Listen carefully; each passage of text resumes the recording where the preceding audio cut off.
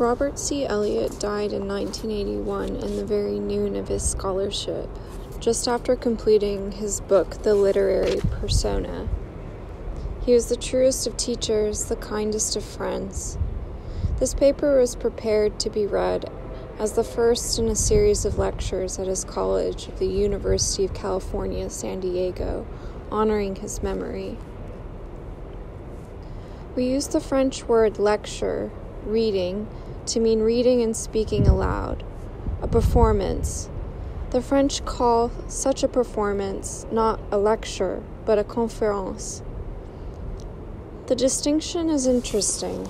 Reading is a silent collaboration of reader and writer apart. Lecturing, a noisy collaboration of lecturer and audience together.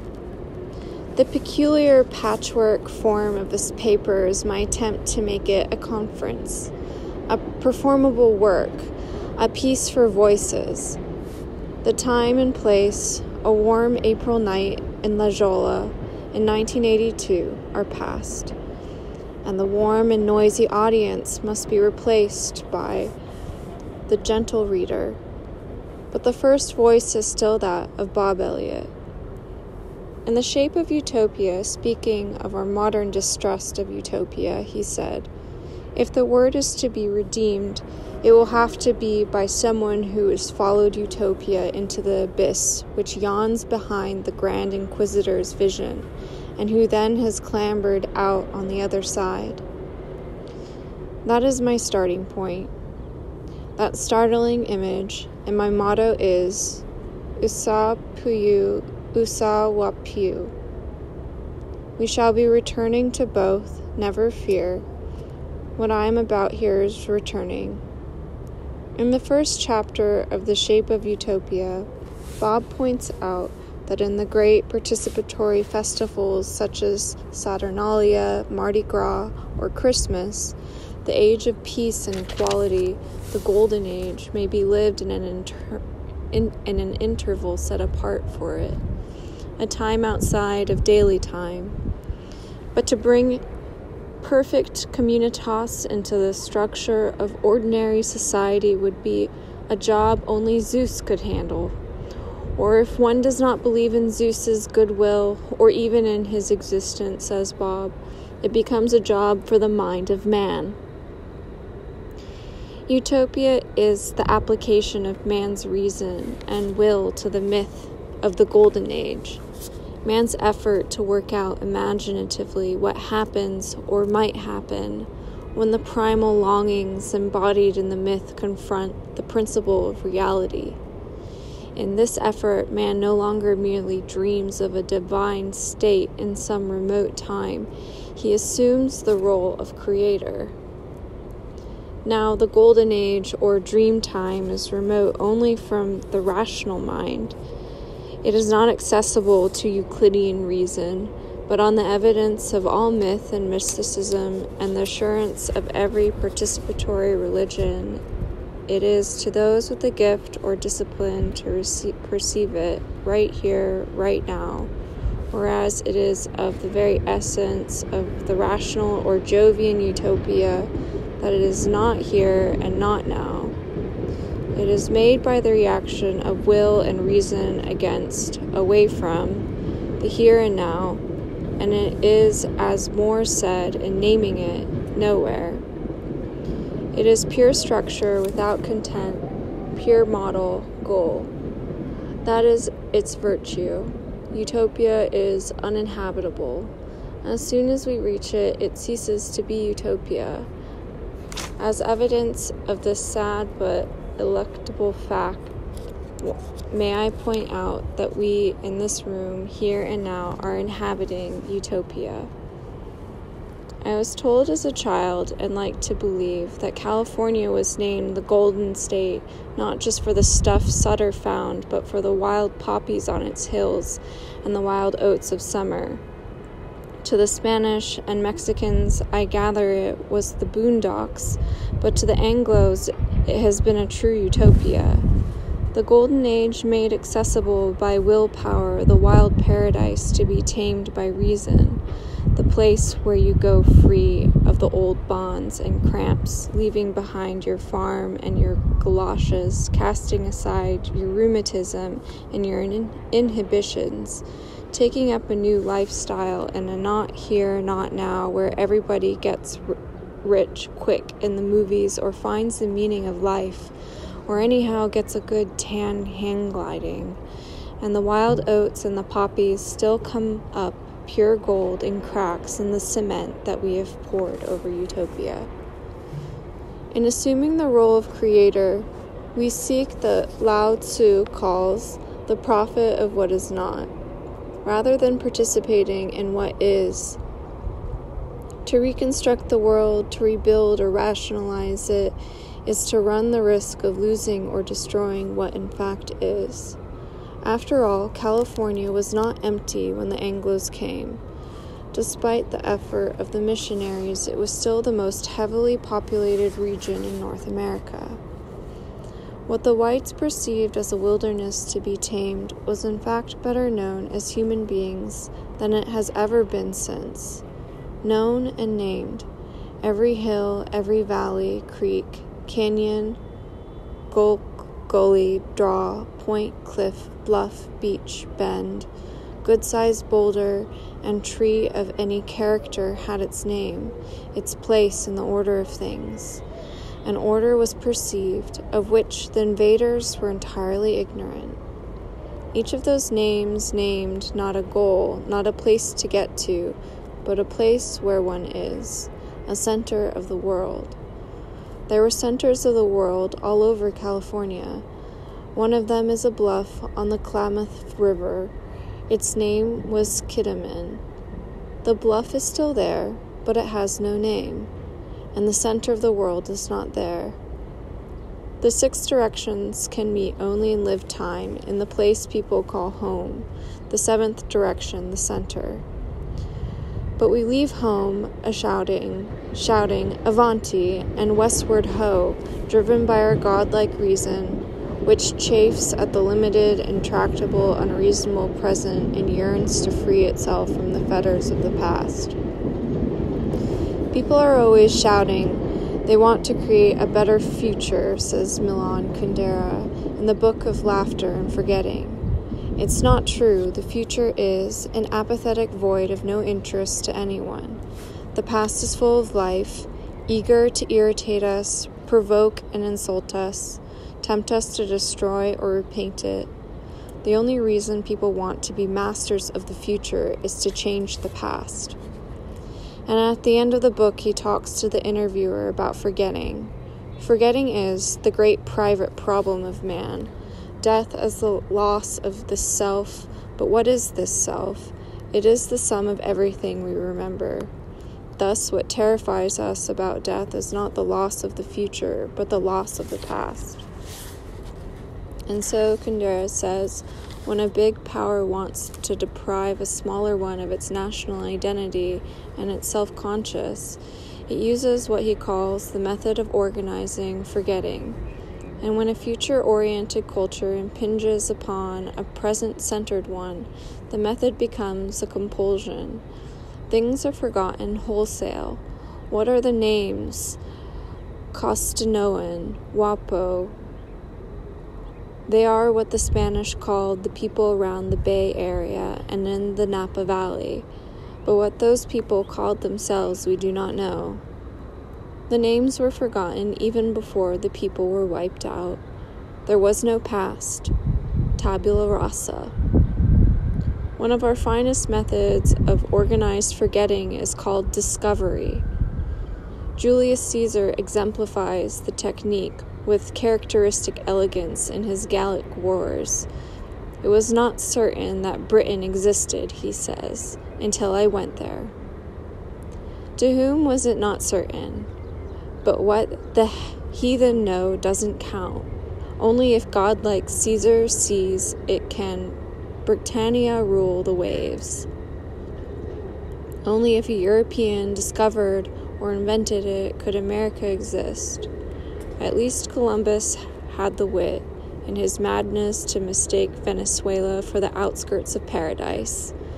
But he remarked, on the availability of cheap slave labor in paradise. The first chapter of California on Interpretive History by Professor Walton Bean contains this paragraph. The survival of a Stone Age culture in California was not the result of any hereditary biological limitations on the potential of the Indians as a race. They had been geographically and culturally isolated. The vast expanse of oceans, mountains, and deserts had sheltered California from foreign stimulation as well as from foreign conquest. Being isolated from contact and protected from conquest are, you will have noticed, characteristics of utopia. And even within California, the Indian groups were so settled that they had little contact with each other. On the positive side, there was something to be said for their culture just as it was. The California Indians had made a successful adaptation to their environment, and they had learned to live without destroying each other. Professor Bean's excellent book is superior to many of its kind in the area of my particular interest. The first chapter, Chapter 1 of the American History, South or North America, national or regional, is usually short, unusually short. In it, the tribes that occupied the area are mentioned and perhaps anecdotally described.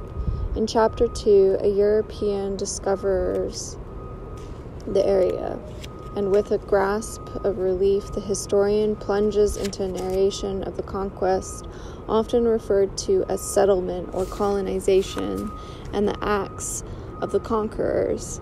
Since history has traditionally been defined by historians as the written record, this imbalance is inevitable, and in a larger sense it is legitimate, for the non-urban peoples of the Americas had no history, properly speaking, and therefore visible only to the anthropologist, not to the historian, except as they entered into white history. The imbalance is unavoidable, legitimate, and also, I believe, very dangerous. It expresses too conveniently the conquerors' wish to deny the value of the cultures they destroyed and dehumanize the people they killed. It partakes too much of the method of organized forgetting. To call this the New World, there's a Caesarean birth. The words Holocaust and genocide are fashionable now, but not often are they applied to American history. We were not told in school in Berkeley that the history of California had the final solution for its first chapter. We were told that the Indians gave way before the march of progress. In the introduction to the Wishing-Bone Cycle, Howard A. Norman says, "The swampy Cree have a conceptual term which I've heard used to describe the thinking of a porcupine as he backs into a rock crevice. Usawapu. He goes backward, looks forward. The porcupine consciously goes backward in order to speculate safely on the future, allowing him to look out at his enemy or the new day. To the Cree, it's an instructive act of self-preservation." The opening formula for a Cree story is an invitation to listen, followed by the phrase, "I go backward, look forward," as the porcupine does. In order to speculate safely on an inhabitable future, perhaps we would do well to find a rock crevice and go backward in order to find our roots. Perhaps we should look for them where roots are usually found.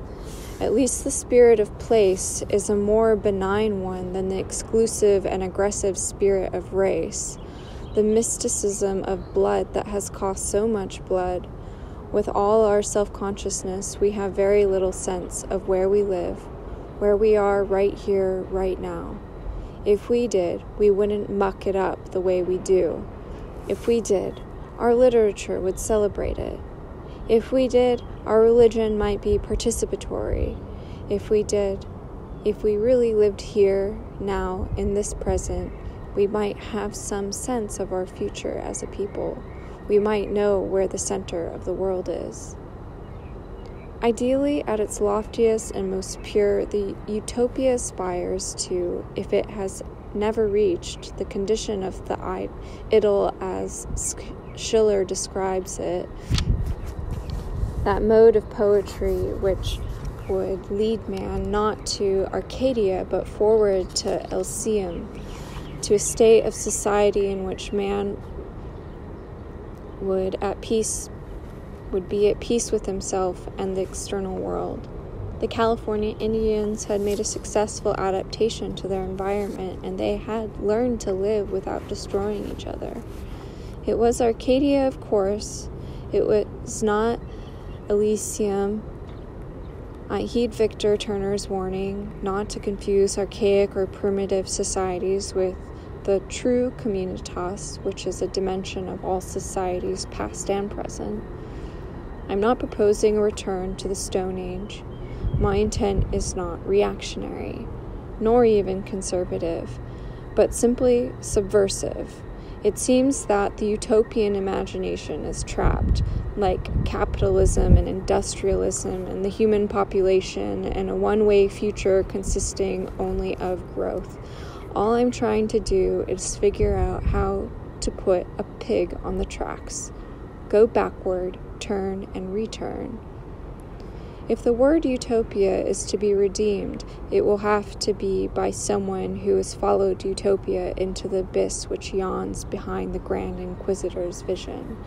The utopia of the Grand Inquisitor is the product of the Euclidean mind, a phrase Dostoevsky often used, which is obsessed by the idea of regulating all life by reason and bringing happiness to man whatever the cost. The single vision of the Grand Inquisitor perceives the condition of man in a way stated with awful clarity by Evgeny Zamyatin in We. There are two in paradise, and the choice was offered to them: happiness without freedom, or freedom without happiness. No other choice. No other choice. Hear now the voice of Urizen. Hidden, set apart in my stern counsels, reserved for days of futurity, I have sought for a joy without pain, for a solid without fluctuation. Lo, I unfold my darkness, and on this rock place with strong hand the book of eternal brass, written in my solitude. Laws of peace, of love, of unity, of pity, compassion, forgiveness. Let each choose one habitation, his ancient infinite mansion, one command, one joy, one desire, one curse, one weight, one measure, one king, one God, one law. In order to believe in utopia, Bob Elliott said, we must believe that through the exercise of their reason, men can control and in major ways alter for the better their social environment. One must have faith of a kind that our history has made nearly inaccessible. When the way is lost, Lao Tzu observed in a rather similar historical situation a few thousand years earlier, there's benevolence. When benevolence is lost, there's justice. When justice is lost, there are the rights. The rights are the end of loyalty and good faith, the beginning of disorder. Prisons, said William Blake, are built with stones of law. And coming back round to the Grand Inquisitor, we have Milan Kundera restating the dilemma of happiness versus freedom.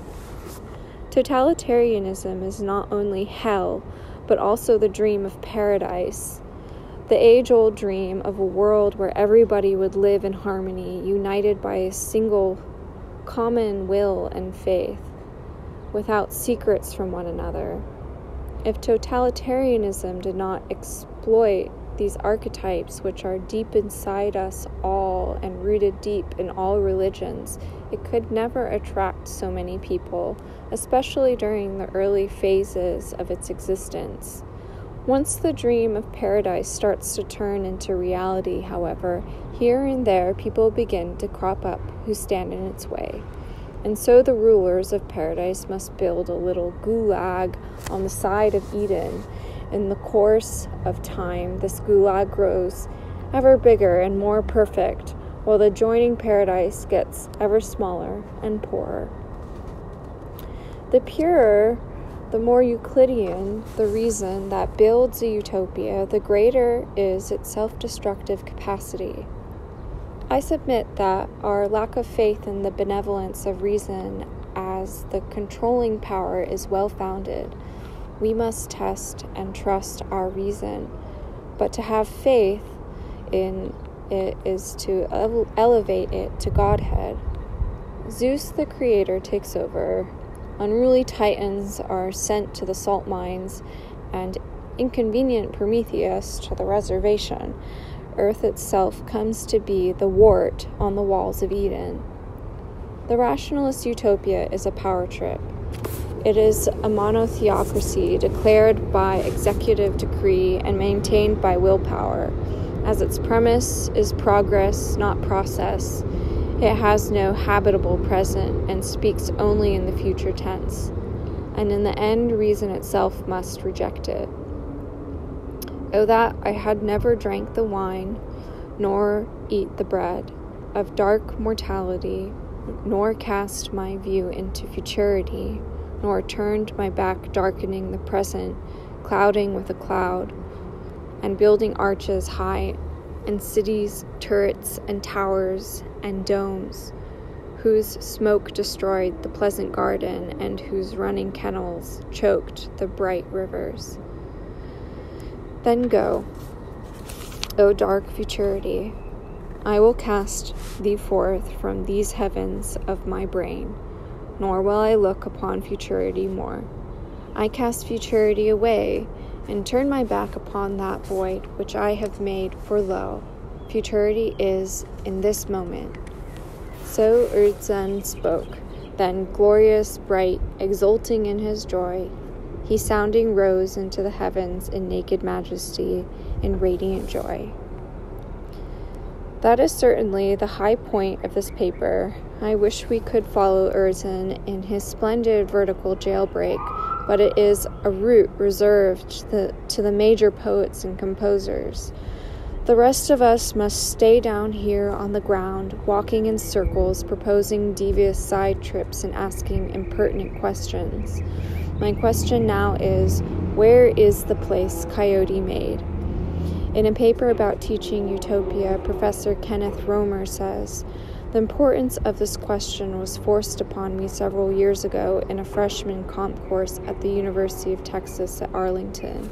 I asked the class to write a paper in response to a hypothetical situation. If you had unlimited financial resources and total local, state, and national support, how would you transform Arlington, Texas into utopia?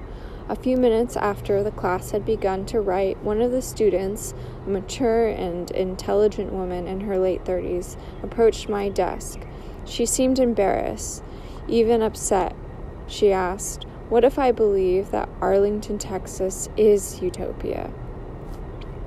"What do you do with her and Walden too?" Utopia has been Euclidean, it has been European, and it has been masculine. I am trying to suggest in an invasive, distrustful, untrustworthy fashion, and as obscurely as I can, that our final loss of faith in that radiant sandcastle may enable our eyes to adjust to a dimmer light, and in it perceive another kind of utopia, as this utopia would not be Euclidean, European, or masculinist. My terms and images in speaking of it must be tentative and seem peculiar. Victor Turner's antithesis of structure and communitas are useful to my attempt to think about it.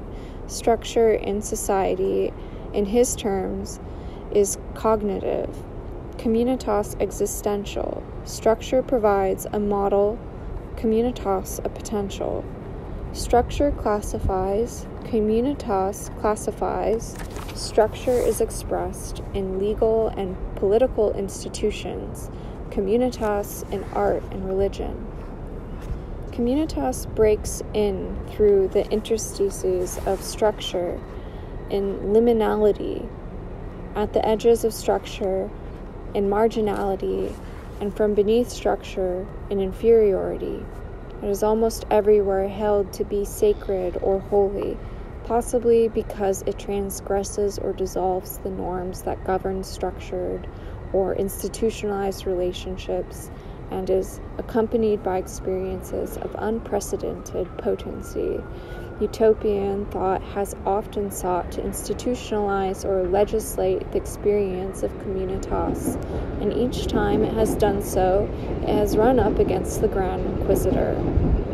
The activities of a machine are determined by its structure, but the relation is reversed in organisms. Organic structure is determined by its processes.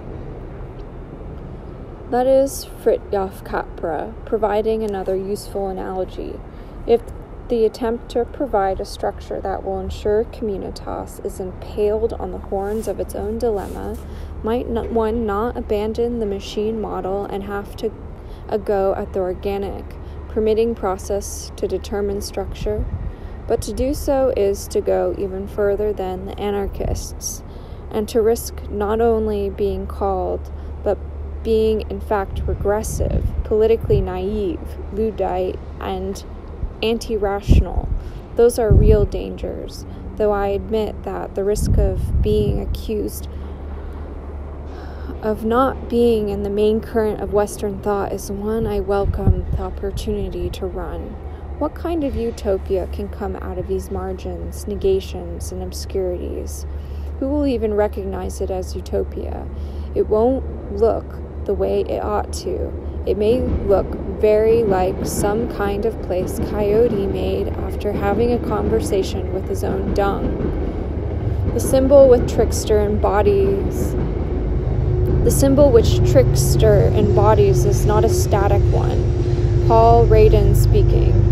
You will recall that the quality of static perfection is an essential element of the non-inhabitability of the Euclidean utopia, a point that Bob Elliott discusses with much cogency.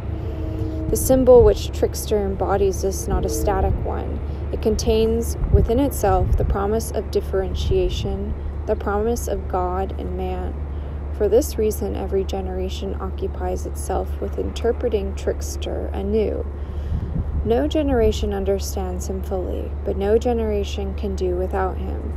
For he represents not only the undifferentiated and distant past, but likewise the undifferentiated present within every individual. If we laugh at him, he grins at us. What happens to him happens to us. And he never was in Eden, because coyotes live in the New World. Driven forth by the angel with the flaming sword, Eve and Adam lifted their sad heads and saw Coyote grinning.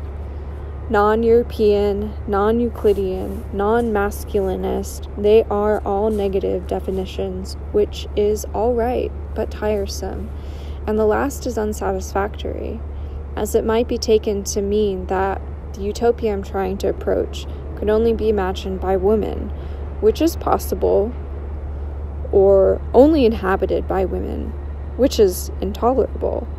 Perhaps the word I need is yin. Utopia has been yang. In one way or another, from Plato on, utopia has been the big yang motorcycle trip. Bright, dry, clear, strong, firm, active, aggressive, lineal, progressive, creative, expanding, advancing, and hot. Our civilization is now so intensely yang that an imagination of bettering its injustices or eluding its self-destructiveness must involve a reversal. The 10,000 things arise together, and I watch their return. They return each to its root. Returning to one's roots is known as stillness. Returning to one's destiny is known as the constant. Knowledge of the constant is known as discernment. To ignore the constant is to go wrong and end in disorder. To attain the constant To end in order, we must return. Go round, go inward, go yinward. What would a yin utopia be? It would be dark, wet, obscure, weak, yielding, passive, participatory, circular, cyclical, peaceful, nurturant, retreating, contracting, and cold. Now on the subject of heat and cold, a reference in the shape of utopia sent me to a 1960 lecture by M. Levi-Strauss. The scope of anthropology, which so influenced my efforts to think out this paper that I wish to quote from it at some length, with apologies to those of you to whom the passage is familiar. He is speaking of primitive societies. He is speaking of quote-unquote primitive societies. Although they exist in history, these societies seem to have worked out or retained a certain wisdom which makes them desperately resist any structural modification which might afford history a point of entry into their lives. The societies which have best protected their distinctive character appear to be those concerned above all with preserving in their existence.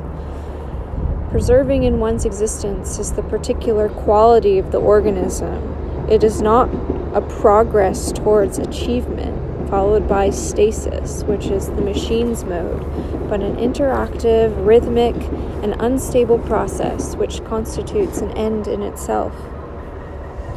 The way in which they exploit the environment guarantees them a modest standard of living as well as the conservation of natural resources.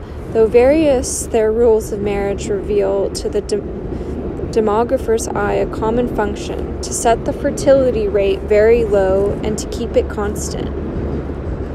Finally, a political life based upon consent, and admitting of no decisions but those arrived at unanimously, would seem designed to preclude the possibility of calling on that driving force of collective life which takes advantage of the contrast between power and opposition, majority and minority, exploiter and exploited.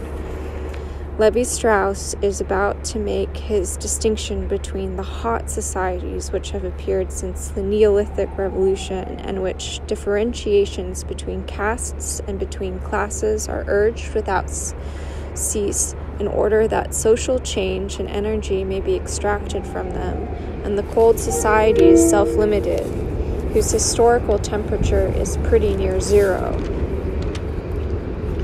The relevance of this beautiful piece of anthropological thinking to my subject is immediately proven by Levi-Strauss himself, who in the next paragraph thinks heaven that anthropologists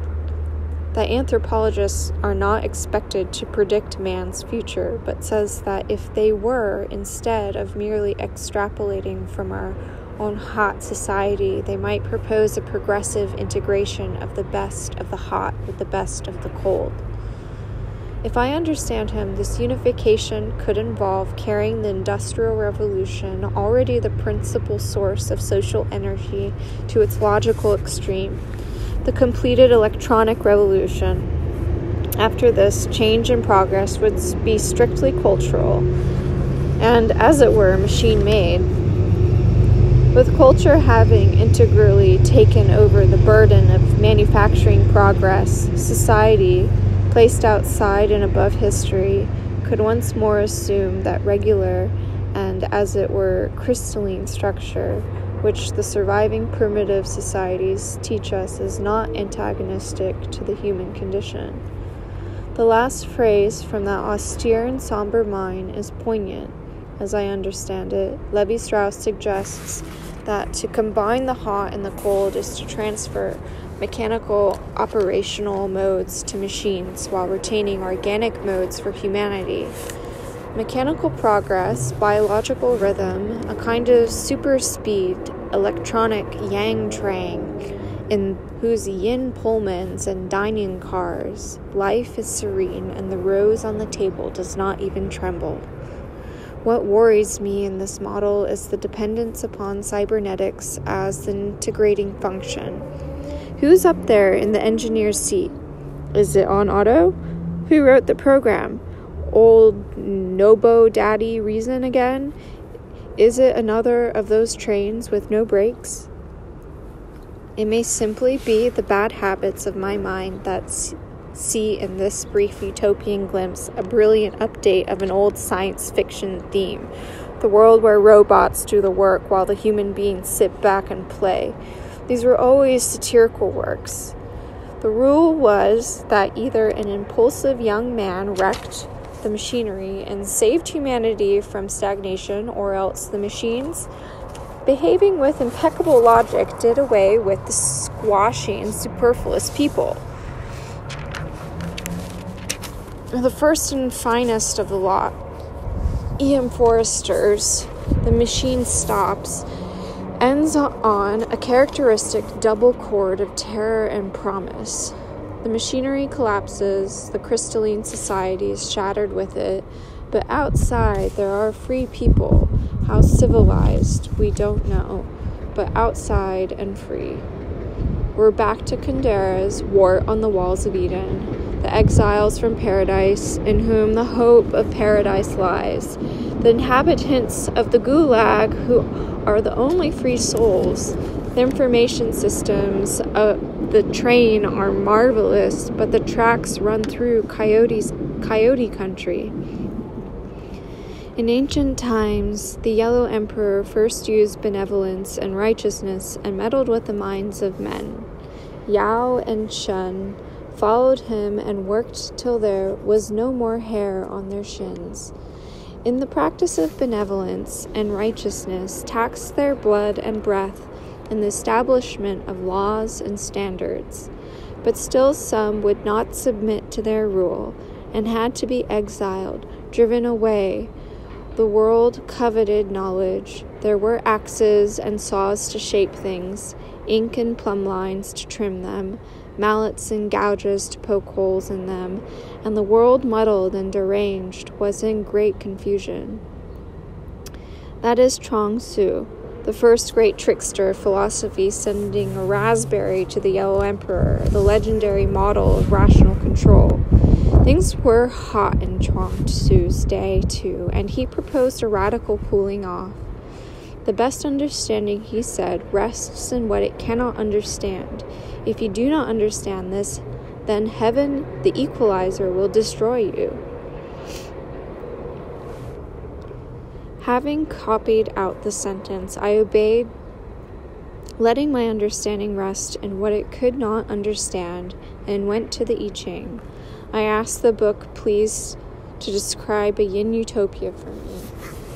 It replied with hexagram 30, the double trigram fire, with a single changing line, in the first place taking me to hexagram 56, the wanderer. The writing of the rest of this paper and the revisions of it were considerably influenced by a continuing rumination of those texts. If utopia is a place that does not exist, then surely, as Lao Tzu would say, the way to get there is by the way that is not a way. In the same vein, the nature of the utopia I am trying to describe is such that, if it is to come, it must exist already. I believe that it does, most clearly as an element in such deeply unsatisfactory utopian works as Hudson's A Crystal World or Aldous Huxley's Island. Indeed, Bob Elliott ended his book on utopia with a discussion of Island. Huxley's extraordinary achievement, he says, is to have made the old utopian goal, the central human goal, thinkable once more. Those are the last words of the book. It is very like Bob that they should be not the closing, but the opening of a door. The major utopic element in my novel, The Dispossessed, is a variety of pacifist anarchism, which is about as yin as a political ideology can get. Anarchism rejects the identification of civilization with the state, and the identification of power with coercion, Against the inherent violence of the hot society, it asserts the value of such antisocial behavior as the general refusal of women to bear arms in war and other coyote devices. In these areas, anarchism and Taoism converge both in matter and manner, and so I came there to play my fictional games. The structure of the book may suggest the balance and motion and rhythmic recurrence of the Tai Chi, but its excess yang shows. Though the utopia was, both in fact and in fiction, founded by a woman, the protagonist is a man, and he dominates it in, I must say, a very masculine fashion. Fond as I am of him, I'm not going to let him talk here. I want to hear a different voice. This is Lord Dorn addressing the council of his country on June 16, 1906. He is talking not to, but about us. With them, the son and the father are of different civilizations and are strangers to each other. They move too fast to see more than the surface glitter of a life too swift to be real. They are assailed by too many new things, ever to find the depths in the old before it has gone by. The rush of life past them they call progress, though it is too rapid for them to move with it. Man remains the same, baffled and astonished, with a heap of new things around him, but gone before he knows them. Men may live many sorts of lives, and this they call opportunity, and believe opportunity good without ever examining any of those lives to know if it is good. We have fewer ways of life, and most of us never know but one. It is a rich way, and its richness we have not yet exhausted. They cannot be blamed for seeing nothing good in us that will be destroyed by them. The good we have, they do not understand or even see. Now, this speech might have been made in the council of any non-Western nation or people at the time of its encounter with Europeans in numbers.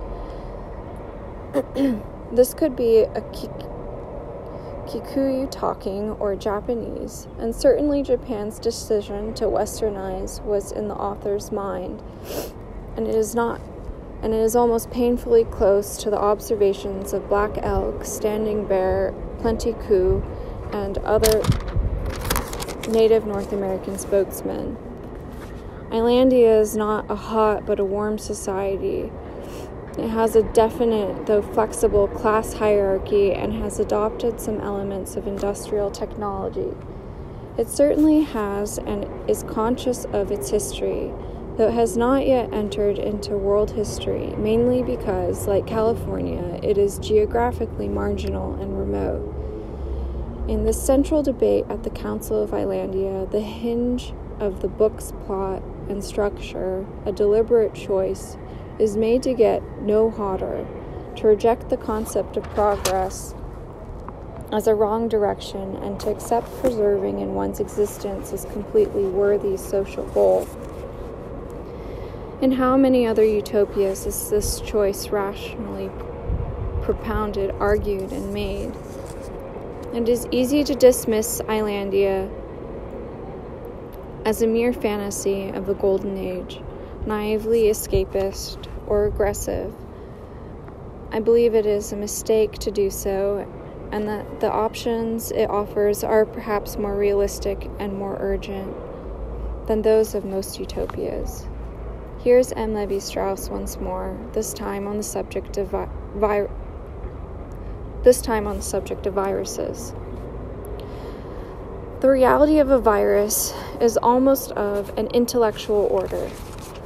In effect, its organism is reduced practically to the genetic formula that it injects into simple or complex beings, thus forcing their cells to betray their characteristic formula in order to obey its own and to manufacture beings like itself. In order for civilization to appear, the previous and simultaneous existence of other civilizations was necessary, and we know since Descartes that its originality consists essentially of a method which, because of its intellectual nature, is not suited to generating other civilizations of flesh and blood, but one which can impose its formula on them and force them to become like it. In comparison with these civilizations, whose living art expresses their corporeal quality because it relates to very intense beliefs, and in its conception as much as in its execution, to a certain state of equilibrium between man and nature, does our own civilization correspond to an animal or a viral type. This is the virus that Lord Dorn saw carried by the most innocent tourist from Europe or the United States, a plague against which his people had no immunity. Was he wrong? Any small society that tried to make Lord Dorn's choice has in fact been forcibly infected, and the big numerous civilizations, Japan, India, and now China, have either chosen to infect themselves with the viral fever or have failed to make any choice, all too often mixing the most exploitative features of the hot world with the most passive of the cold in a way that almost guarantees the impossibility of their persevering in their own existence or allowing local nature to continue in health.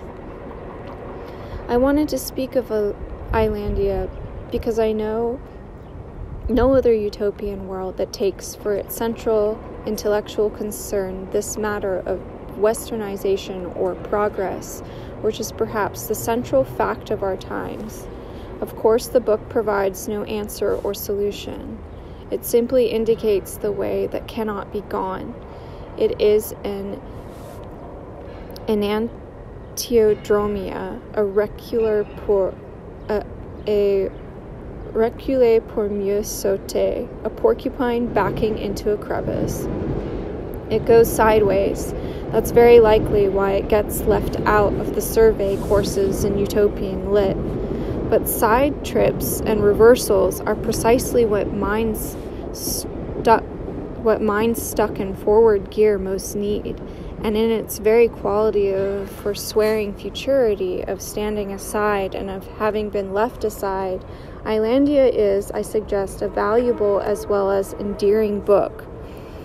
It is to some degree a Luddite book as well, and I am forced now to ask, is it our high technology that gives our civilization its invasive, self-replicating, mechanical forward drive?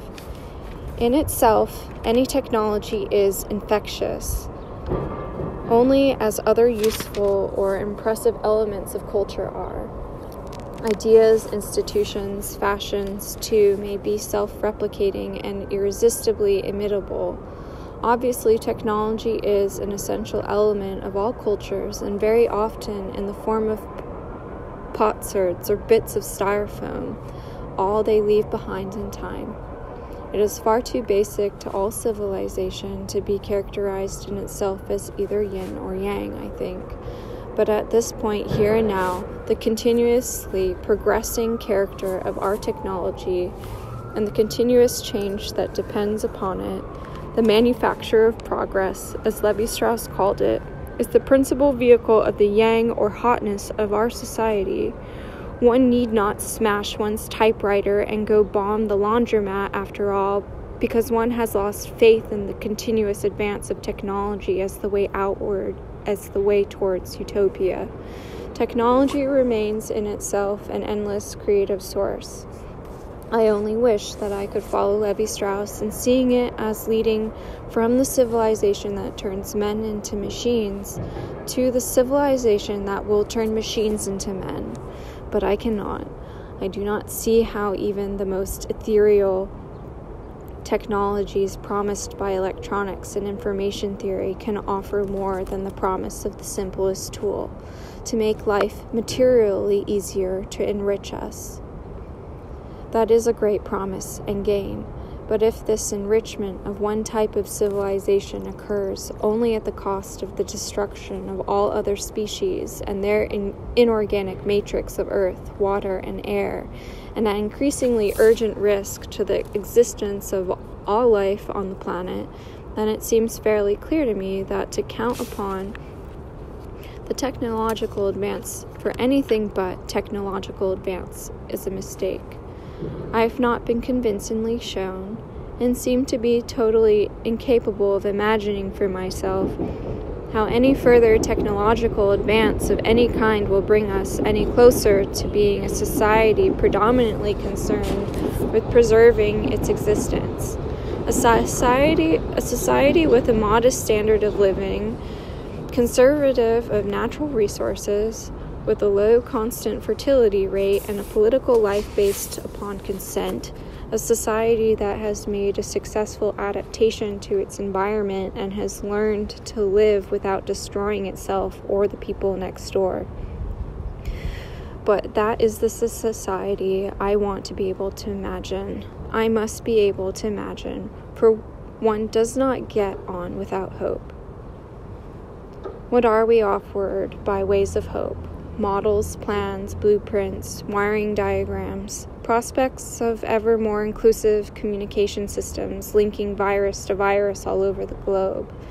No secrets, as Kundera says, little closed, orbiting test tubes full of viruses, put up by the L5 Society in perfect obedience to our compulsion to, as they say, build the future, to be Zeus, to have power over what happens, to control.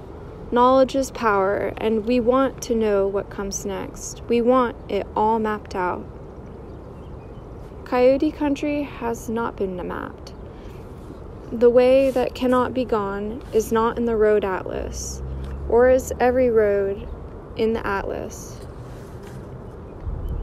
In the Handbook of the Indians of California, A.L. Kroeber wrote, "The Californian Indians usually refuse point blank to make even an attempt to draw a map, alleging utter inability. The Euclidean utopia is mapped. It is geometrically organized with the parts labeled A prime, B, a diagram or model which social engineers can follow and reproduce. Reproduction, the viral watchword. In the handbook discussing the so-called Kuksu cult or Kuksu society, a clustering of rites and observances found among the Yuki, Pomo, Maidu, Wintu, Miwok, Costanoan, and Iselan peoples of Central California. Kroeber observed that our use of the term terms the cult or a society, our perception of a general or abstract entity, Kuksu, falsifies the native perception. The only societies were those of the town unit. They were not branches because there was no parent stem. Our method in any situation, religious or otherwise, is to constitute a central and superior body. Since the day of the Roman Empire and the Christian Church, we hardly think of a social activity except as it is coherently organized into a definite unit, defiantly subdivided. But it must be recognized that such a tendency is not an inherent and inescapable one of all civilization. If we are able to think socially only in terms of an organized machine, the California native was just as unable to think in those terms. When we recall with how slender a machinery and how rudimentary an organization the whole business of Greek civilization was carried out, it becomes easily intelligible that the Californian could dispense with almost all endeavors in this direction, which to us seem vital. Copernicus told us that the earth was not the center. Darwin told us that man is not the center. If we listen to the anthropologists, we might hear them telling us with appropriate indirectness that the white West is not the center. The center of the world is a bluff on the Klamath River, a rock in Mecca, a hole in the ground in Greece, nowhere, its circumference everywhere. Perhaps the utopist should heed this unsettling news at last. Perhaps the utopist would do well to lose the plan, throw away the map, get off the motorcycle, put on a very strange-looking hat, bark sharply 3 times, and trot off looking thin, yellow, and dingy across the desert and up into the digger pines. I don't think we're ever going to get to utopia again by going forward, but only roundabout or sideways, because we're in a rational dilemma, an either-or situation as perceived by the binary computer mentality, and neither the either nor the or is a place where people can live. Increasingly often in these increasingly hard times, I am asked by people I respect and admire, are you going to write books about the terrible injustice and misery of our world, or are you going to write escapist and consolatory fantasies? I'm urged by some to do one, by some to do the other. I'm offered the Grand Inquisitor's choice. Will you choose freedom without happiness or happiness without freedom? The only answer one can make, I think, is no. Background once more. Usa puyu, usa wapyu. If the word utopia is to be redeemed, it will have to be by someone who has followed utopia into the abyss which yawns behind the Grand Inquisitor's vision, and who then has clambered out on the other side. Sounds like Coyote to me. Falls into things, traps, abysses, and then clambers out somehow, grinning stupidly. It is possible that we are, in fact, no longer confronting the Grand Inquisitor. Could he be the father figure whom we have set up before us? Could it be that, by turning around, we can put him behind us and leave him staring like Ozymandias, king of kings, out across the death camps and gulags, the wasteland, the uninhabitable kingdom of Zeus, the binary option, single vision country where one must choose between happiness and freedom? If so, then we are in the abyss behind him, not out. A typical Coyote predicament. We have got ourselves into a really bad mess and have got to get out, and we have to be sure that it's the other side we get out to, and then we do get out, we shall be changed. I have no idea who we will be or what it may be like on the other side, though I believe there are people there. They have always lived there. It's home. There are songs they sing there.